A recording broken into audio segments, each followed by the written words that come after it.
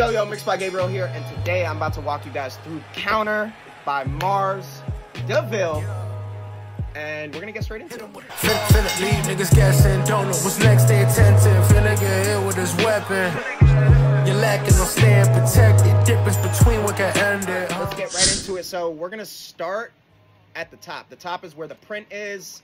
Going down, working our way down, we got the sub mix, sub master, and down here you actually have a cool drum crunch bus where I'm using the NLS bus, which is basically an analog strip. It gives it like an analog feel for different consoles. So I'm just kind of finessing it to add a little bit of harmonic distortion on the low end and kind of just really bring things up a bit. I ended it with an orange clip just to control things. If we go into his vocal chain, we have a distressor just to give him a little bit more mid-range and cut and bite. Followed by tube tech, de-essing, usual. As you can see, I did a lot of automation on his volume. I just felt like his vocals needed to come up a lot, especially as I was mastering it in a separate session, which I can show you guys as well.